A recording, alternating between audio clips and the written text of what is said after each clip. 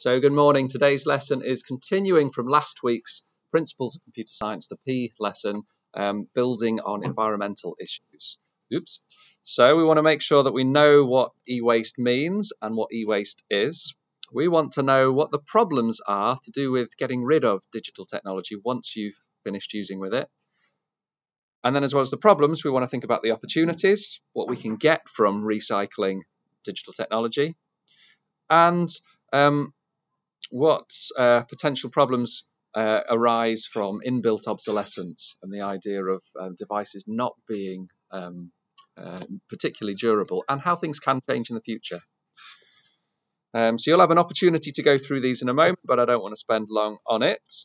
E-waste means what happens to all of the fridges we no longer need, what happens to all of the circuit boards we no longer need, what happens to all of the mobile phones, all of the batteries, all of the digital technology that is no longer in use.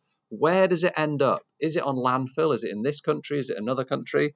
Does it get recycled? Or what else happens to it?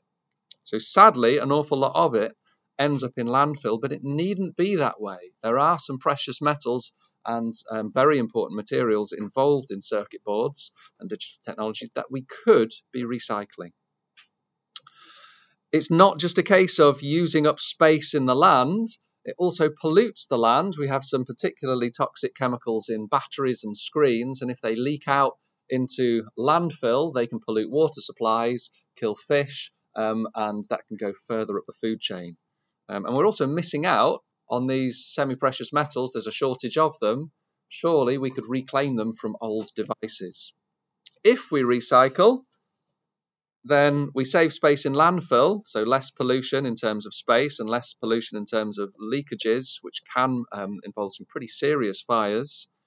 And the precious materials, not just copper, silver, gold, and aluminium, but particularly the rare earths, which when they are mined has a huge environmental and human cost. So if we can recover them, it ends up being cheaper. Gold is a very good conductor of heat, which isn't particularly good for us, but a very good conductor of electricity, which is exceptionally good for us. So all of the pins on your RAM or all of the pins on your CPU will be covered in a tiny coating of gold, and it is possible to recover that yourself.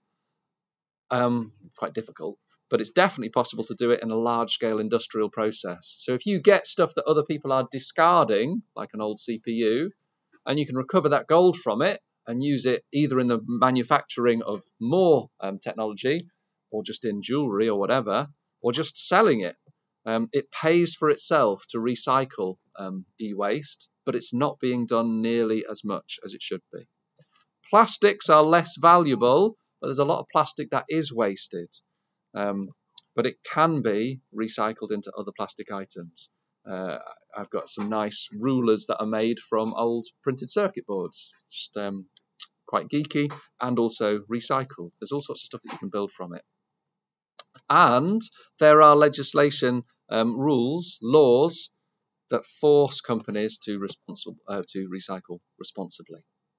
So these are the types of questions you might have in an exam. What is it that forces or encourages people to get rid of their phones after, let's say, 1, 2, or 3 years rather than lasting 10 years? I'll pause the video and we can have a discussion. We've talked about the alternatives to a short replacement cycle. You can force manufacturers to allow anybody to maintain it, or we can just ensure that manufacturers have a responsibility, like maybe a financial penalty, when their products end up on a landfill site. A little bit like fining McDonald's whenever you find a McDonald's wrapper on the floor. If you find Intel every time an Intel CPU was not recycled, that would give Intel a financial incentive to make sure that they collect and recycle and repurpose their goods, or any other manufacturer. So here's what we've got. I'll leave that on the screen for a moment.